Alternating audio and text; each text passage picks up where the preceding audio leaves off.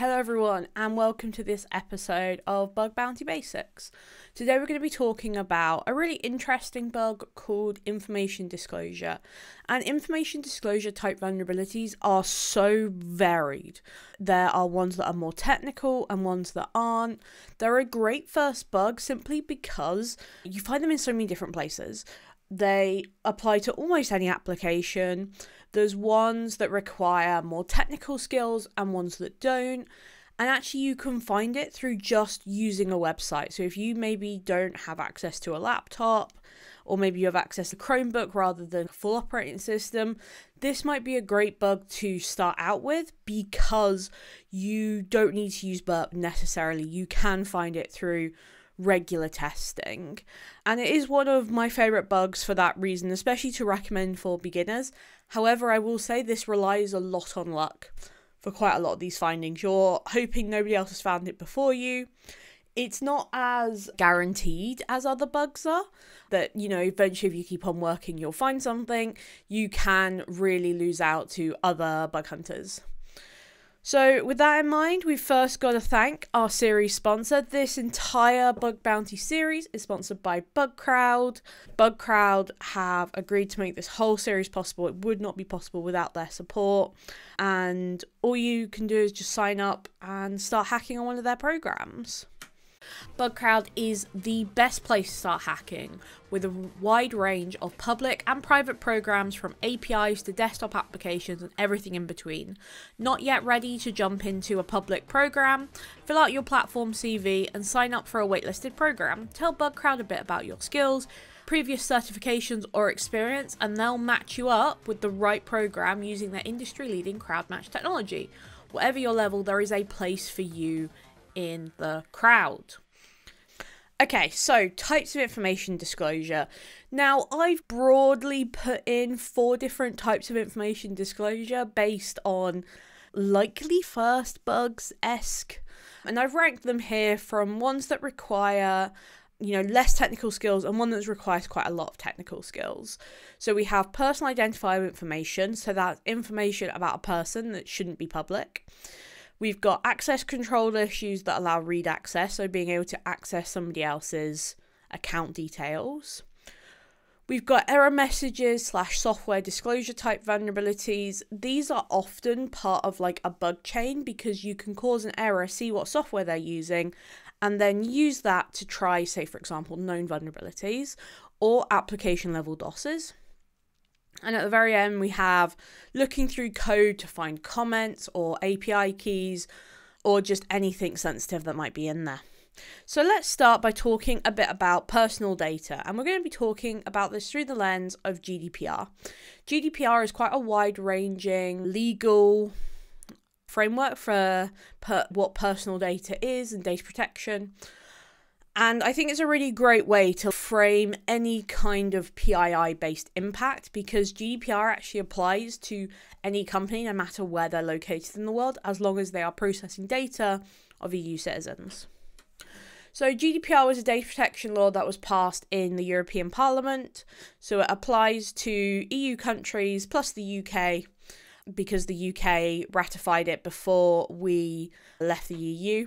So it's what's called an EU regulation, which means it has to go into the national law of each country. And in fact, it has wording in there that says that if a country has less GDPR access or less data protection legislation than GDPR, that actually you can't store data in those locations. It has to meet at least that EU data protection boundary. So there are also things called directives, so those aren't the law, but this is a regulation. And it overhauled a lot of countries' laws on data, so I'm going to be talking primarily about the UK implementation of it. It's fairly standard for the EU versus like the UK, but it's the one that I know the best because obviously I live here. Still, I think it's really great to know this, even if you don't live in an EU country, even if you live in India. So the fines for GDPR are huge and they can be applied globally as long as a target processes data from an EU country. They can be subject to huge fines if they don't meet that requirement. So if you're talking to, a target you're working on, and let's say they're saying, oh, I'm not sure if this is designed to be public, you can say, well, actually under GDPR it really shouldn't be, and if you accept this risk and anything happens, you will get a fine, even if you're not an EU-based country.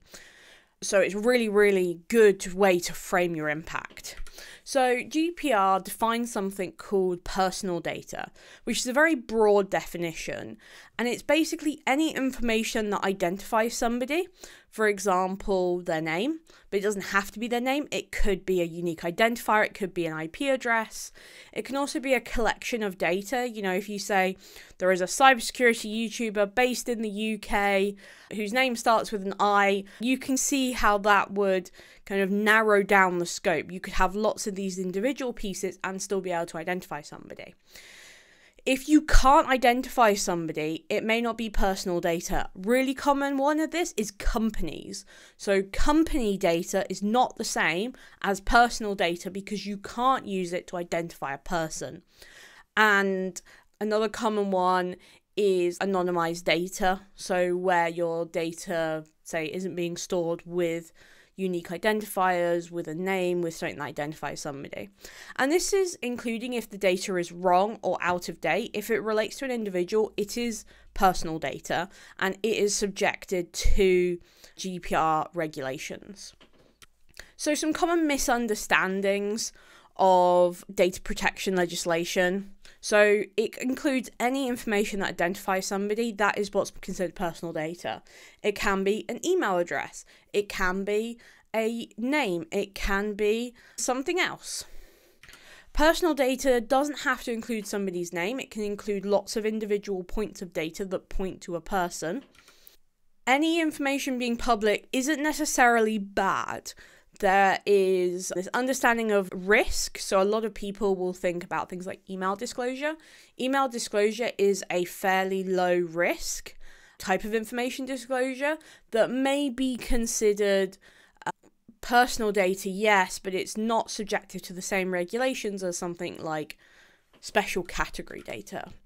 So not all data is equal. Some pieces of data are considered more sensitive. Financial, health, ethnicity, sexuality. Essentially, if you can be discriminated against for it, it's going to be special category data. That does have requirements of security. So not all personal data has to be secure, but these ones do. And finally, that a business based in the US doesn't have to follow GDPR. That's not true. If they serve EU customers or UK-based customers, they do have to provide the same storage. And actually, if you are in the EU, you probably know this already, that a lot of companies will actually give you an error that says unavailable for legal reasons on some websites because they don't want you to access their website if you're in the EU. So before I continue, if you haven't seen last week's video, I would really recommend you go and watch it because I talk in there about the basics of how to test for access control, but I'm going to talk more in detail about sensitive contexts. So watch that video first, then watch this video. So some things to consider when you're hacking a target is that you could have sensitive content but that aren't necessarily personal data. So I'll use an example. If you're doing some kind of education app, maybe it's used for exams at universities, maybe it's used to generate points for something. The quiz answers would still be sensitive because that could allow someone to cheat. That's not personal data, that's not financial data, whatever. It is literally just because of the context in which the target works. So same idea for advertising. So being able to understand how things are being recommended is huge for people who work in advertising and marketing because they really want their stuff to be recommended to people. We saw this with Twitter. Twitter actually released a CVE because of the ability to mess with their recommendation algorithm. If you've got subscription services, any kind of bypass of a paywall could be considered sensitive. It depends on the client there because some things are just accepted as a risk. People will try and do things like this. But you think about something where you can have a trial of a product and you can extend that trial. that could be sensitive. Again, it's not always sensitive. It really does depend on the client you're working with, but this is the thing you can think about when you're thinking, okay, what kind of sensitive information disclosure can I find? You know, you have social media app, you have private posts or anonymous messages where you don't want to be associated with a username. You can also have, again, private, that should be considered private. So my recommendation, if you are looking at finding these bugs, is think about how is your target making money. So if they're making money through subscriptions, see if you can figure out, you know, how to bypass a subscription. If they make money through advertising, see if you can bypass the recommendation algorithm and therefore able to get more eyeballs on your ads without necessarily the paying for that. Think about what would ruin the app, what makes the app fun. If you've got a game, you might consider, you know, sensitive information / business logic areas to be cheating.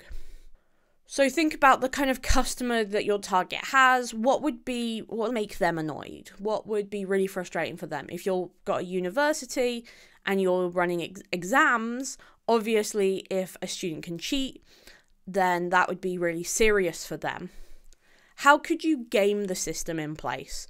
How could you, say, get your video to the top of YouTube? How could you make more money out of something that really doesn't have, you showing me how to make a little bit of money? And then finally, think about what your target values. Things like anonymization, compliance. Something like a bank is going to have a very different threat model to a social media application, and that's really important. So those are the more non-technical types of information disclosure, right? So let's have a look at the technical. So let's look at those error message and API keys instead. So these bugs, these information disclosure bugs, either disclose some information about what a target is using or what a third-party target is using. Figuring out a error message, figuring out the software running, figuring out the operating system is not a security bug alone, right? That doesn't demonstrate impact. And in bug bounty, we need to see impact. So things like API keys, even if they are committed to a GitHub repository, can be rotated every month. And that key is then only good for a month. After then, it's not worth it to an attacker. Things like exact software, so if you can see, you know, it uses Java, well, you can choose a log4j attack. You see how the actual you're using Java isn't what we think about. It's that next step. It's, okay, this is Java and, right? This is this software version and this is attacking, you know, whatever. It's running a system that can run arbitrary commands and here is my, you know, command execution, right? There are ones that are more recon focused, so finding hidden directories in error messages, being able to see the code. Again, these are very technical bugs, and if you've got a background as a programmer, these can be really great choices for your first bug, simply because you kind of have an advantage there. So some of the best ways to do this is by using fuzzing payloads. These are my two favorite fuzzing payload GitHub projects. So the first one is payload all the things. That's sorted by vulnerabilities, and you can just go into there, go SQL injection, and then they have the, you know, generic. You can use this to figure out what software version you've got. And then FuzzDB, again, it's got this category for attack patterns, and you can just throw that into whatever fuzz you're already using. Maybe that's Burp Intruder, maybe that's FFUF, maybe that's something else, Deerbuster or whatever. Two really, really, really good GitHub repositories. I really do recommend you look into these. If you're looking into one of them, make it payload all the things. So helpful when you're just starting out because you can get so much information from it. Now, the next tool I'm going to recommend is something called TruffleHog. So TruffleHog is a command line tool that can search through GitHub and GitLab, and I think it's just those two. I think there might be some more on the way. And it will find API keys for specific APIs. So, for example, AWS. Really, really common for people to commit their AWS key. and it will show you the raw result, but it will also test it for you. So you can very quickly go through, you know, if you've got a code at GitHub repository, run TruffleHog on it, wait, and then see what comes up. Now, obviously, this is a very good tool. You're likely going to get results for kind of a limited amount of time, right? Because once one person has reported this, and it is easy to do, you're going to get duplicates. The problem with anything where you're using a lot of automated tooling, and that also includes fuzzing as well, you are taking a risk that you will get a duplicate, right? That is a risk you've just got to accept that you're taking. It's something that, you know, I saw it a lot when I used to work for BugCrowd, is that people would run a nuclear scan, submit it, and get annoyed because the customer already knew about it. Well, you're not the only person who has access to these tools. So again, if you are using automated tools, you're going to get more duplicates simply because everyone else is using them, including, by the way, the target you're working on.